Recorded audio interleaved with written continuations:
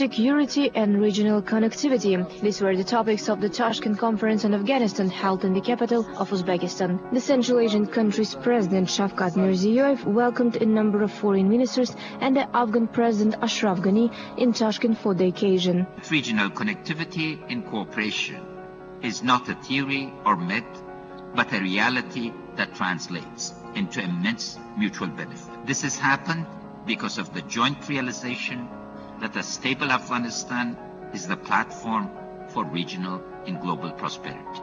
The conference is part of Uzbekistan's expanded engagement with foreign partners and international institutions to define the basic principles of peace settlement for Afghanistan. Its goal also is to improve the country's relations with its Central Asian neighbors, including Afghanistan. Uzbekistan plays a very special role in the region, but also plays a very special role and has a very special understanding of what is necessary for a successful peace process in Afghanistan.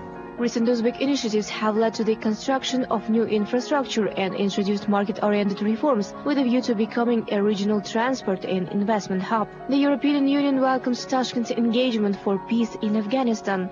Well, I'm very grateful to the President and to Uzbekistan for this initiative. This conference comes at the right moment, supporting President Ghani's offer for peace and dialogue and an intra-Afghan reconciliation process. One of the many positive elements of this conference today is the fact that it gathers all the relevant players of the region and of the international community. Peace, collaboration, good neighborhood, and the creation of conditions for economic growth are key elements of Uzbekistan's agenda in the wider region.